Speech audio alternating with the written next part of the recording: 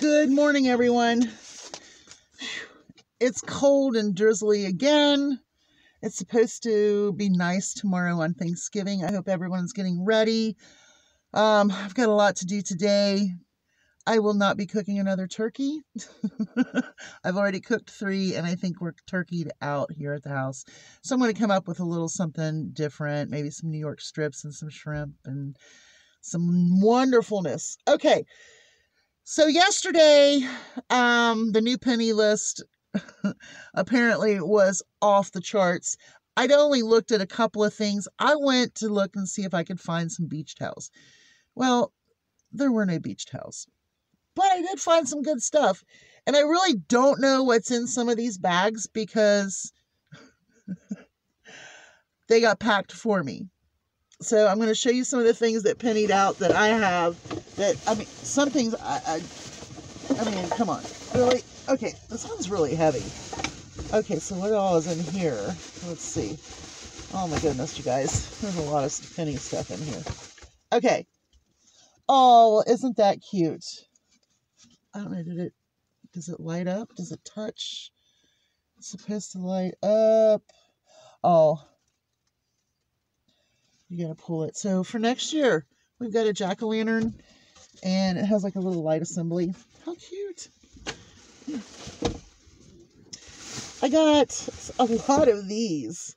These are these little chairs with succulents in them. Like, I got a lot of them. There's 3. Okay, they're heavy too. I mean, they're cute. I mean, they could be repainted into colors that match your decor, maybe.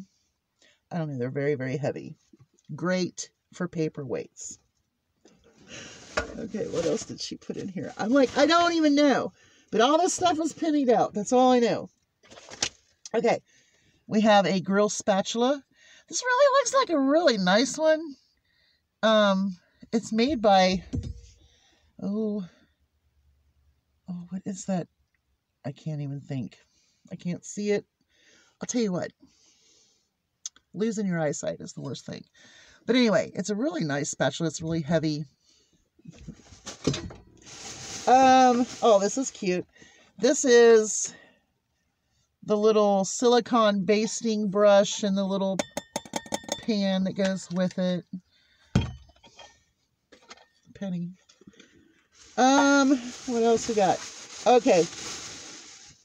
This here is something I really, really think that I'm going to like.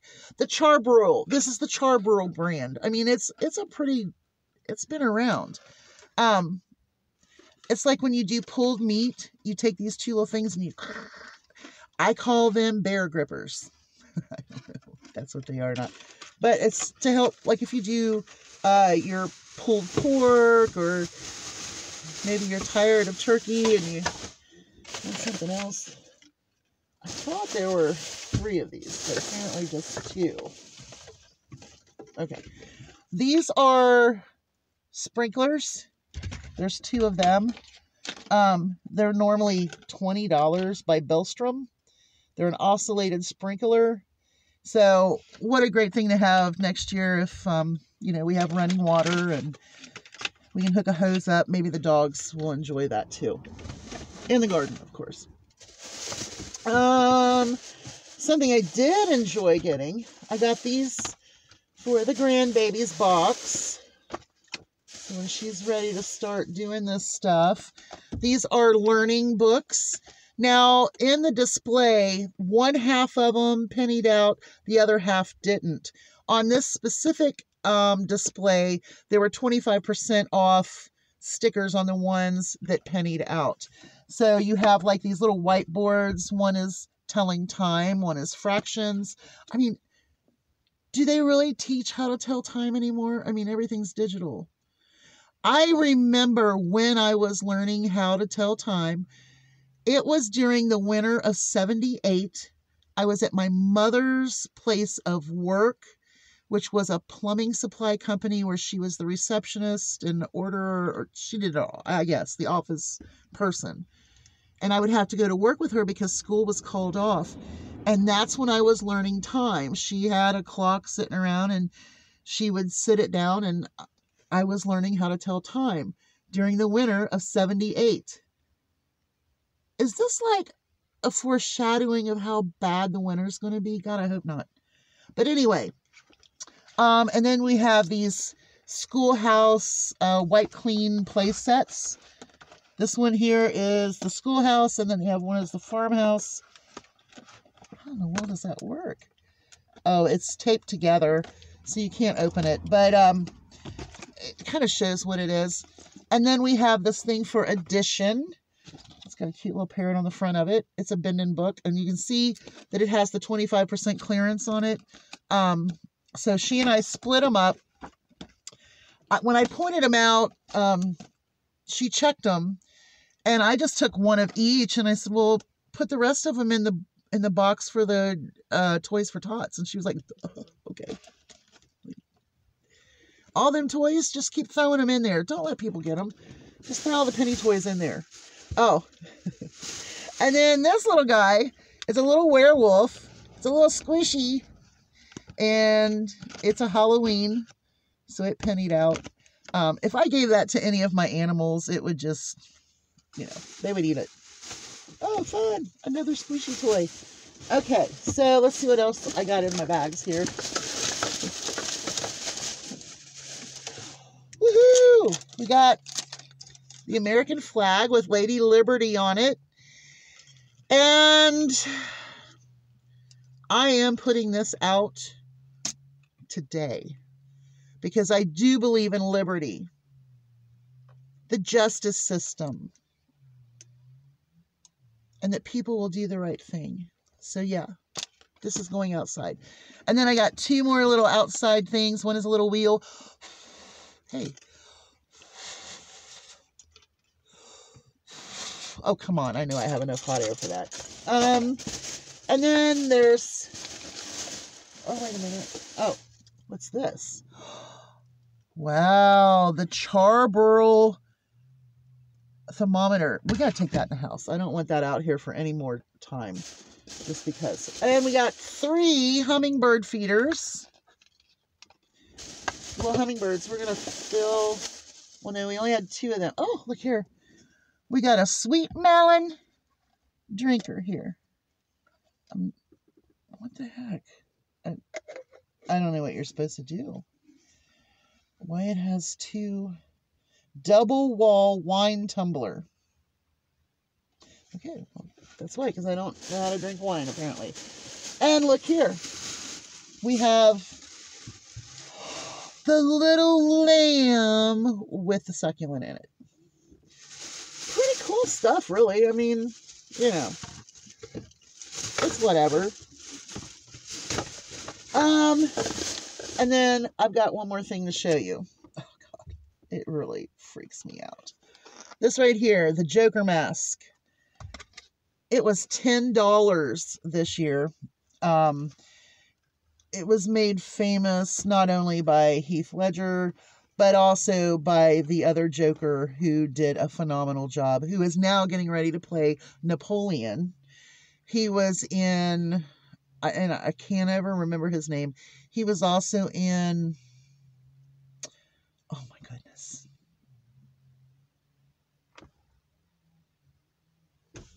Really? Russell Crowe, the Gladiator. So, here we go. Now, I might do a video where you see my animals freaking out, but it's because I want them to see this mask, and you're going to see their reactions to this. And I'll make sure I'll title it so you'll know. But this is the horrible mask that they're going to be seeing.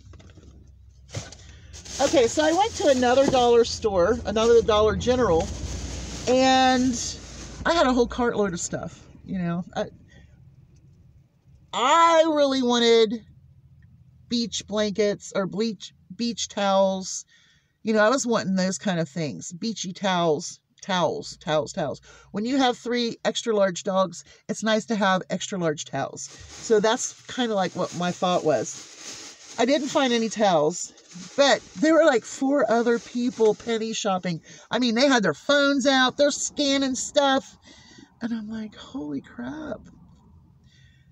I remember when penny shopping was like the thing. I guess it's the thing now, but it's not as good as it was back then. So anyway, this lady found a whole box of the Brooks, and they're a gray dot, which really kind of freaked me out. But these are these tops. They're a Bobby Brooks. And so I got 2 of them. I got this one and I got the blue one. I mean, you know, if anything, they're a nice blouse for a penny. And they were marked $12.50. So that's part of my penny shopping. Ta-da! Now what do I do with my notes? Oh, here they are. Okay. Real quick, I want to talk about this, and it kind of brought this up to me. Lady Liberty. Okay. There's a group out there, and they're called Moms of Liberty. They actually won some sort of Patriot award. And I really am very much questioning what I read about them. I really didn't know a whole lot about them, so I started doing some research. They are the ones who go to these school council meetings and they harass parents that do not have the same agenda as they do as far as the public school system. Oh, wait a minute. I got one sticking out. Okay. And, you know, the way I feel about it is if you do not like the public school system, why would you want to change it for everyone else? Why wouldn't you just homeschool or send to a private school if you can afford it? But I think public school is fine. But you have these Moms of Liberty. And here in Indianapolis, I don't know, they had to apologize for something.